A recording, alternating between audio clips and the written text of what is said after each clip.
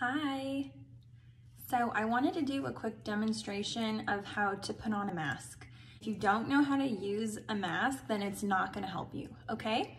So first of all, find the part that has a little bar in it, like a flexible bar. That is the part that's going to go over your nose. Plastic strings, you're always going to use those to touch your mask. So obviously before you even touch your mask, you're going to wash your hands.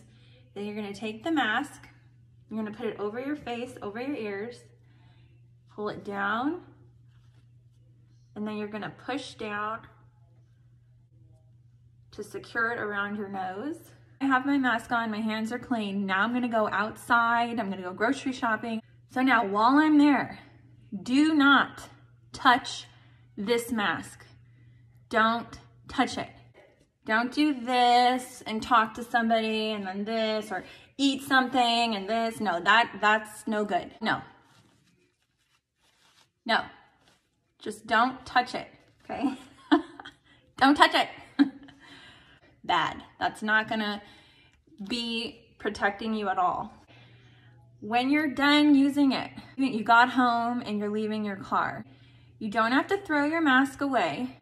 You can use it again as long as it did not get wet. If it got wet, then you need to throw it away. A cloth homemade mask, you can wash that, okay? So when you remove the mask, you're gonna take it from the elastics again. Put it on, secure, my hands are clean. Take off the mask, do not touch it. Put it somewhere, let it sit there until you need it again, maybe in a couple days. At that time, if there was anything on here, it's gonna be gone. Unless you coughed in it, you sneezed in it, or somebody around you did that, it should be okay to use it again. These are very in shortage, so you don't wanna waste them. All right, guys, be safe, bye.